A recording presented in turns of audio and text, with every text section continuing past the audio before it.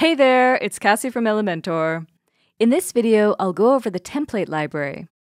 The Template Library is a design playground offering hundreds of preset templates and blocks.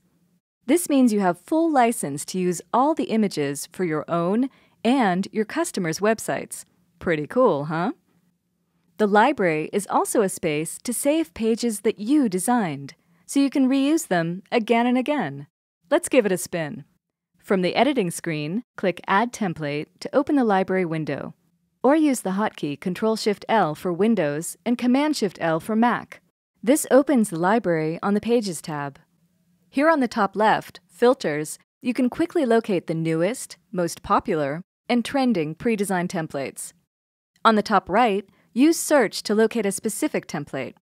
Search by type of page, like home page, landing page, etc., the name of the template, cookie store, etc., or by tag, restaurant, art gallery, whatever you're looking for.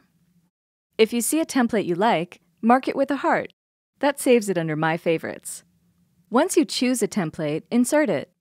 By the way, all templates are mobile responsive.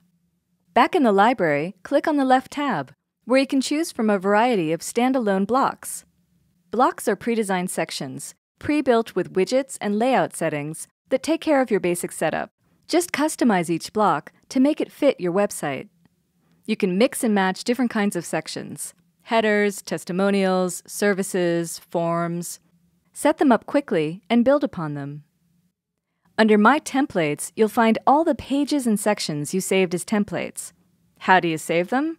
Let's go back to the editor and save a section together. Right-click the section you want to save and choose Save as Template. Let's call it Hotel Section Test. To save an entire page, click the arrow next to Publish and choose Save as Template. We'll call it Hotel Page Test. In the My Templates tab, you can search, preview, view what type of template it is, sort by creation date, export the template, and so on. When you export, the template is saved as a JSON file that can be imported by any Elementor website. The imported template includes all the media assets. On the top right corner, you have a few more options. Apart from close and save, you can also sync or upload.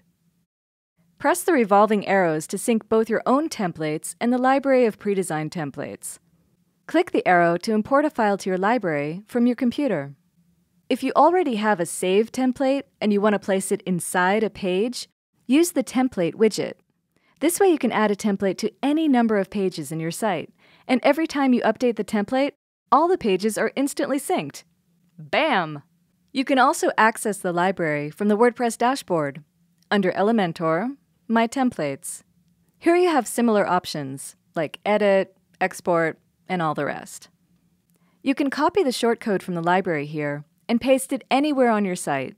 One last cool thing, add the library templates as a widget. Under Appearance, Widgets.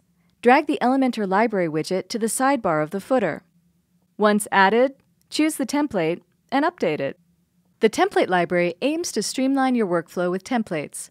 Thanks for tuning in, guys. Don't forget, subscribe to our YouTube channel.